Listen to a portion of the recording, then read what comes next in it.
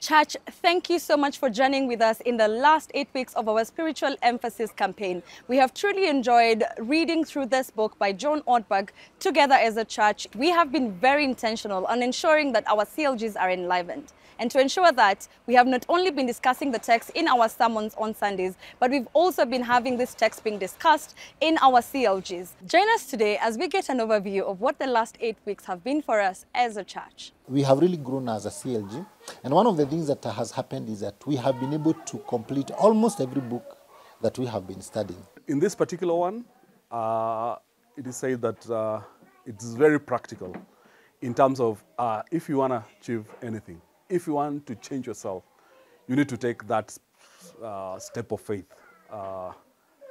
Get out of the boat, go into what you want to do without any doubts, and believe in God that once you do that, He'll be able to guide you. I think this book is one of those books that is much more practical than being a spiritual book. This cell group has been so impactful to us, especially me and my family. It has been able to transform my husband, to be able to be coming to church every Sunday, and also to be looking forward to be joining others in the discussion group over the CLG. For those of us who are not able to make it to church every Wednesday, we normally have hours online from 8 to 9 p.m. And that is something that has continued to bring us together. The bond continues to grow stronger and stronger. The current book, which is Stepping Out of the Boat, has had a very positive impact on my life. And I can actually confirm that it has really touched me personally. And I have decided to give my life to Jesus Christ, to be my personal savior, so that I may, even whenever I step out of the boat, I can fully rely on Him, because it's basically moving out of our comfort zones.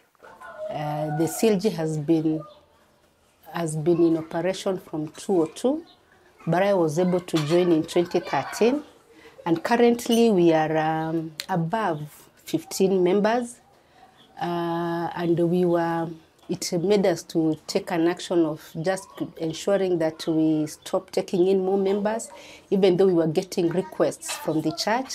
So we thought about it, prayed about it, and we talked to one of the leaders, Pastor Judy, who encouraged us to start a new CLG. So currently in Gashia we have 2 CLGs, and we really thank God for this farm. The impact that this book has had on me, and generally in my CLG, I have seen my CLG members really being open about, the different things that they've gone through when we're talking about failure, when you're talking about fears, when you're talking about growth. When I joined the CLG, they were very welcoming.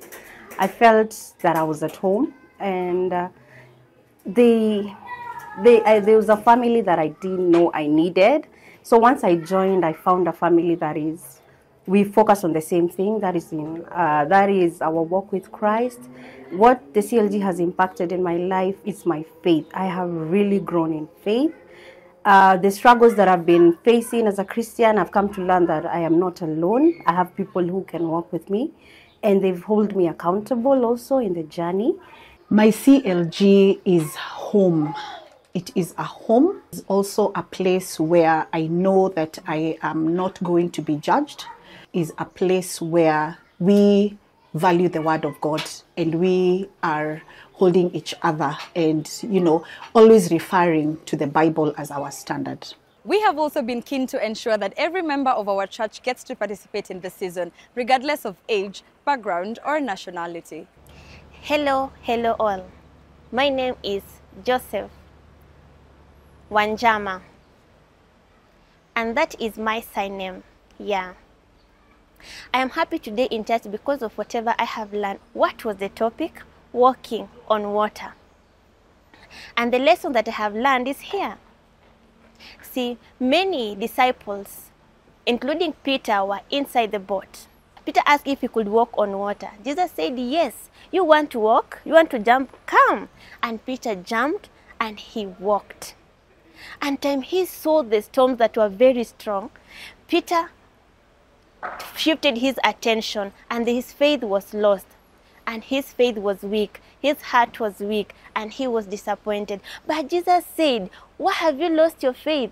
Peter said, "Please help me." And Jesus came and helped him. And why do you have small faith? To all of us, that is what I have learned. That is what I have learned. Thank you. We are happy to announce we've had such an influx in believers and congregants during this season. In the youth ministry, we have had at least 315 youth congregants in attendance, 42 visitors, and we have also gotten in-person feedback from the young adults of how the sermons have been ministering to them. And to this effect, we have had at least 4 new believers giving their lives to Christ. Here in the adults church, we've had at least 1,100 congregants every single Sunday in attendance and at least 100 visitors and 20 believers giving their lives to Christ. In Kisima Champions, we have seen a beautiful journey with our children. We have seen them get a deeper understanding on what journeying with faith entails, and also an increase in numbers. Between August and September, we have seen our numbers increase from 700 to 800. And most importantly, our children have engaged deeply in prayer and service to others. We highly encourage parents to support our children, especially in the upcoming program of the VBS that will be happening in November. Remember, this spiritual emphasis campaign has been happening across most of our campuses, the Kiambu Road campus, Forsyth, Membley, and Kitale, just to mention but a few. As we put a pause on the spiritual emphasis campaign, this is a call to action to us all to continue reading the Word of God, to listen to our sermons, and to also continue practicing this in our lives and also discuss this in our CLGs. Thank you all.